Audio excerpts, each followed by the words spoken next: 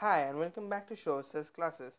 Today we are going to be dealing with some more problems and their solutions on the Actuarial Common Entrance Test. You can call us at the number given on the screen for any doubts, queries, or for more videos on our courses. The first sum says the A vector equals to 5 and K is a scalar such that K lies between -4 to 1 inclusive of -4. Then the maximum value of mod K A vector is among the following options. Let's see how to do this. I'll try to do it in the easiest manner so that you can understand. Thus, mod of K A vector equals to mod K into mod A vector. Notice, since this is a modulus, it is always greater than or equals to 0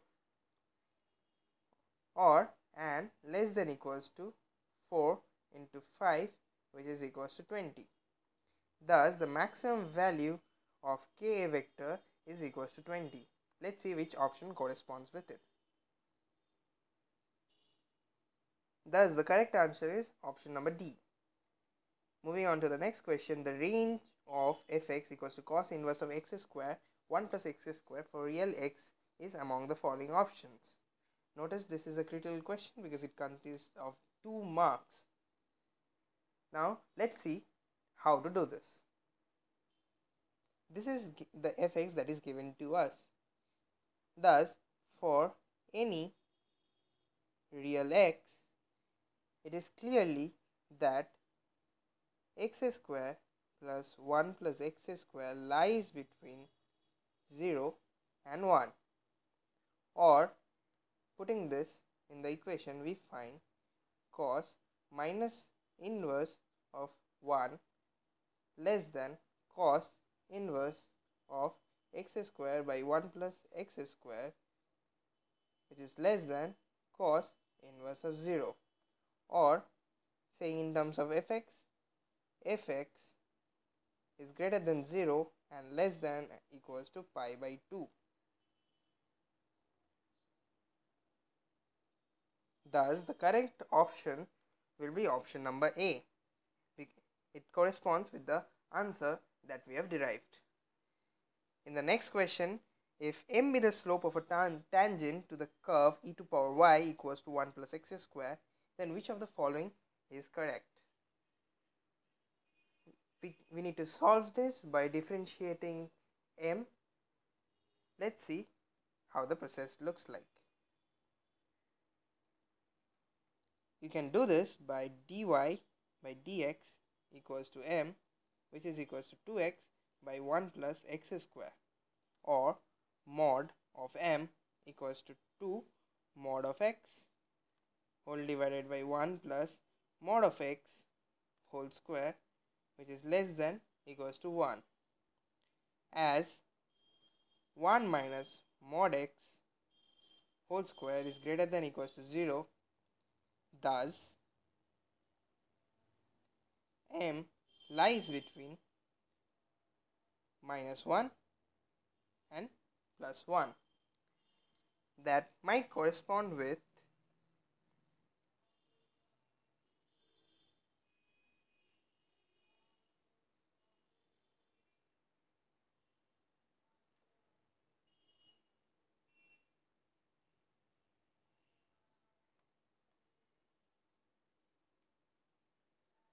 option number B. This is the correct answer. Moving on, we have a definite integral from 1 to e to power 1773 pi by x sine pi log x with base e dx. Let's again calculate this to figure out the answer. In this process, we first put z equals to log x with base e. So the given interval can be 0 to 73 pi sine of pi z dz, which is equals to 2, as cos 73 pi equals to -1. Thus, the answer is option number A. Moving on to the next question. On what sum will the simple interest of x years at x% per annum be rupees x? We can do this by let the requisite sum be p. Hence, x equals to p into x or px square divided by 100, or p equals to 100 by x. Notice we need to assume x is not equals to 0. Thus, the option is option number D.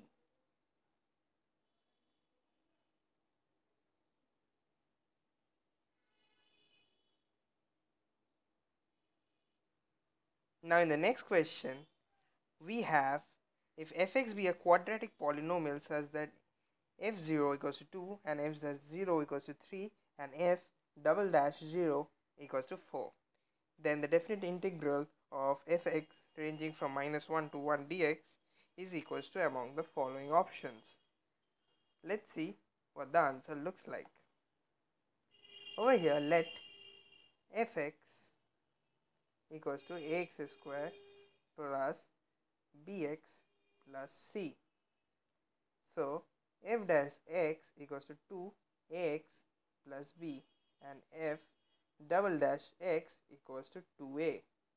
As per given conditions, 2 equals to f0, which is equals to c, assuming, and 3 equals to f dash 0, which we assume as b, and 4 equals to f double dash 0, which we assume it as equals to 2a. Thus the expression looks like, I'll do this all in a new page so that you can see all the calculations together. These values are taken in such an order so that a equals to 2, b equals to 3 and c equals to 2. Thus fx dx ranging from -1 to 1 equals to integration -1 to 1 2x square plus 3x plus 2 dx, which is equals to 16 by 3. That is option number B. Moving on, let C equals to the given and the D equals to the given matrix. The number of possible values of A for which C square equals to D is, thus C square equals to A square 0, A plus 1, 1.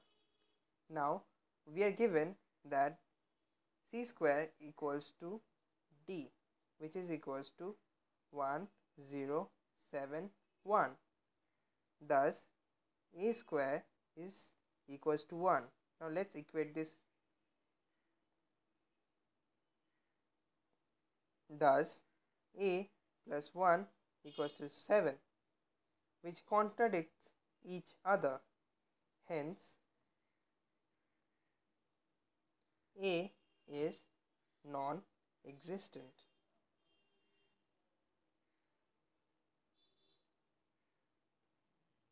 That is option number D. Now if fx equals to tan 3x by sin 2x, what is the limit of fx as x tends to 0?